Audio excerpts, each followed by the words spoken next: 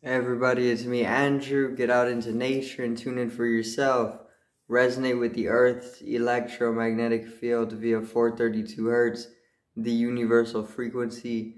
Balance out psychologically and emotionally, and further strengthen your brain and your heart's coherence as well. Get a plant-based diet going for yourselves today and nurture yourself right back into life. We are literally herbivores in our nature. Further balance out your physical body's pH level and to get with alkalinity, then you can generate some static electricity. Send me some love telepathically, set attention to your mind and set intention to communicate. That is all there is to telepathy. You are now tuning in to great days. So, I'm going to talk on healthier states of consciousness this evening, and developing more healthier states of consciousness. Okay, because this is very vital to one's vitality and their personal expansion of consciousness. So let's get right into this.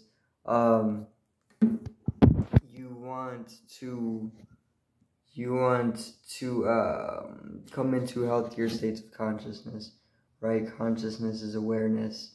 So you want to be able to come into a healthier state of awareness through whatever is the most blissful for you to be doing, which also is going to be expanding your awareness, or maybe doing whatever it is that is blissful for you is going to allow you to come into healthier states of consciousness. Very, very simple. When you follow up with misery, it pretty much puts you in lower states of consciousness, and it leads to unhealthy states, But when you start following bliss, when you start following joy, and when you start following emotion more often, it allows you to come into healthier states of consciousness, right? So just allow yourself to get into flow, and from here you can eventually develop a healthier state of consciousness. It's very, very simple. Okay. And once again, a healthier state of consciousness is needed for everybody who is trying to evolve, because we need to be in a healthier state of consciousness in order to evolve properly. Otherwise, it's going to be a stagnated evolution, and it can even lead to strain. And in order to avoid that, you would just need to do what it is that is bringing you into a healthier state of consciousness. And it's very, very clear when you are in a healthier state of consciousness. You know this for a fact, because everything is just so much more synchronous, and affluent and joyful and blissful and bright.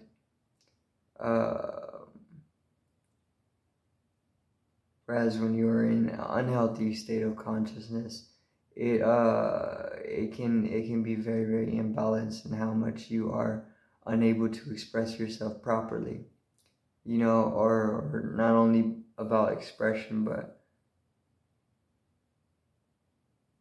how much you're able to be in that health. Health is wealth, and health is also being at one with the universe, or wholly in a balanced state. So when you are in a healthier state of consciousness, you are in a balanced state overall. When you are unhealthy in a state of consciousness, you are going to be very imbalanced. Okay, and you want to avoid being imbalanced, because this is where disease is derived. you know, so you should not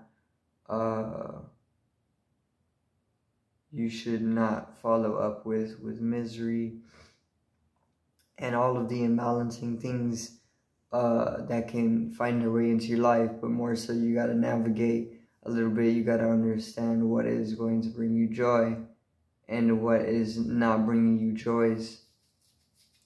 So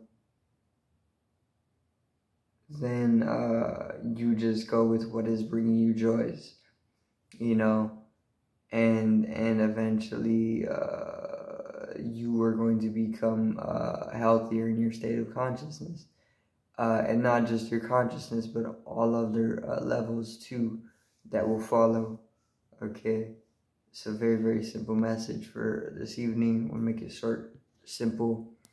I do thank everybody for watching. Peace out, one love, and have a great evening.